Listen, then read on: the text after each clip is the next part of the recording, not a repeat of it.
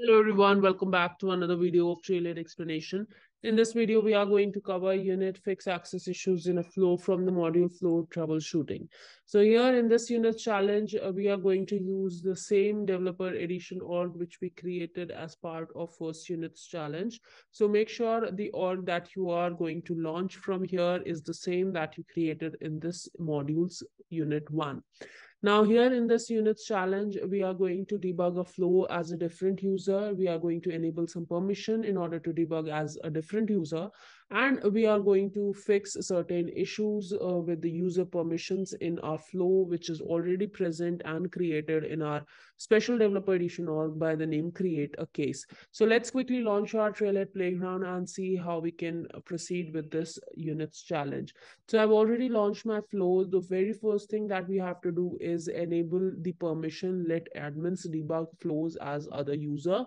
So how we can do that? You have to go to your home setup. In quick find, just search for process automation here, and this is going to filter out the option process automation settings. So select this setting. Now here, the very first thing that you have to do is the user you have to select for this setting, for whom this setting is going to work. So right now I have selected my own user by which I'm logged in. So in order to select other user, you can just go to this magnifying glass, and this is where you can search for the user. But as part of this challenge, you have to select your very own user by which you are logged in into this org. So this is the user I'm using as in to complete this challenge. So here I have selected the same user name from here. Now, if you will scroll down to the bottom, there is this setting, let admins debug flow as other user. Select this checkbox and click on save. So we have updated our setting in order to debug as other user. Now, what we have to do is we have to go to our flow, click on flow in the home setup, and there is this flow create a case already created. So just quickly open this up, and this is going to open the flow builder where our case has already where our flow has already been created. Now the very first thing here we have to do is we have to debug it. So just quickly click on this debug button on top right. Now here we have to debug as different user or another user. So there is this option coming up, run flow as another user. This option is showing only because we enabled the setting let admin run flow as different user a few seconds back. So this is why this option is coming over here. Select this and select Mario user, Mario Cruz from here, as this is the part of the challenge that we have to use Mario Cruz as our running user. Now here, in order to test what error we are getting, we have to first of all fill out any detail. Let's say test, last name is also test, click on next. Test at the rate org.com is email. Now phone number, any number I'm giving over here, click on next. Case type, let's say it's mechanical. Origin is phone. Case subject, let's say it's again test. Case detail, I'm giving out as test again. Now click on next. Now here, if you will notice, we have got one error which states that unhandled fault has occurred in this flow. Now, what actual error we are getting is if you go to your debug details, there failed to create record. The record couldn't be created, and this error occurred when the flow tried to create records. That means the user Mario Cruz by which we were running the flow does not have create record on case object permission.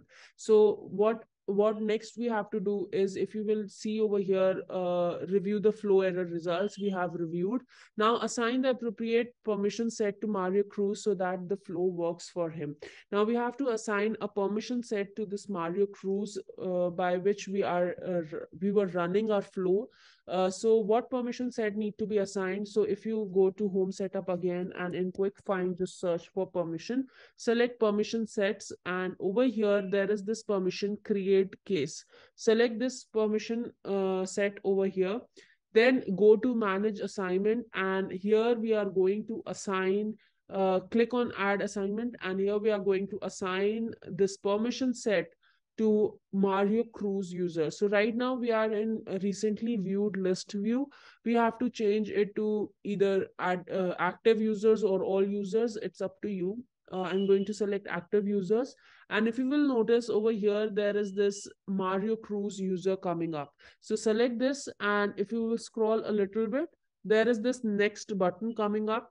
So select this next button, click on assign, and this permission set to create a case after clicking on done will be assigned to our user Mario Cruz, by which we are running or debugging our flow. So here we have just assign that permission set. Now, next thing we have to do is we have to run again or debug our flow again with all these details mentioned over here.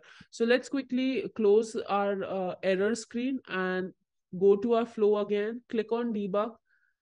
Again, select the run flow as another user, select Mario again. So now this flow will run with all the permission that has been assigned to Mario Cruz.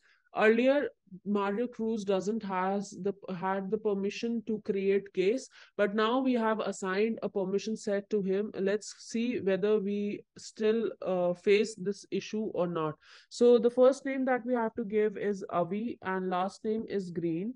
So let's quickly paste this over here, type Green over here in the last name text area, click on next. Email, I'll say it's Mario at the rate example.com. This is the email that I'm giving over here. Then phone number is given in the challenge. So I will just copy this phone number from the challenge itself, go back to your case debug and paste this in the phone number text area. Now click on next.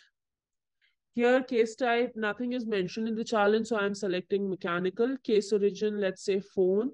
Case subject is given out in the challenge, so I will copy this broken laptop and go back to your case. Let's paste this in the case subject text area.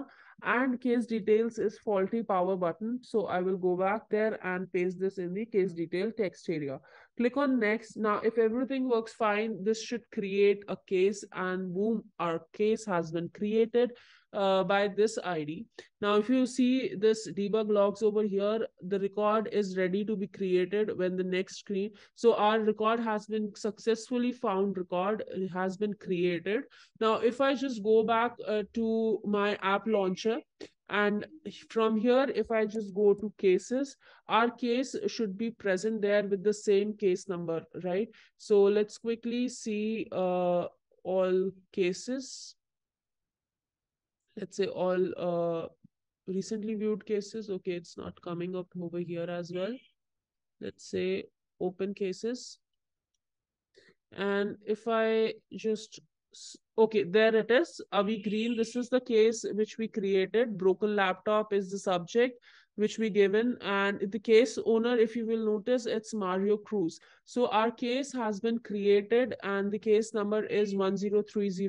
So if I'll just go there it is 1030. So the case has been created and now Mario Cruz is able to create the case. So this was all the challenge. We have to fix this flow, create a case flow. So let's quickly check whether we have passed this challenge. Hopefully we should be able to check all the parameters over here. So let's just wait.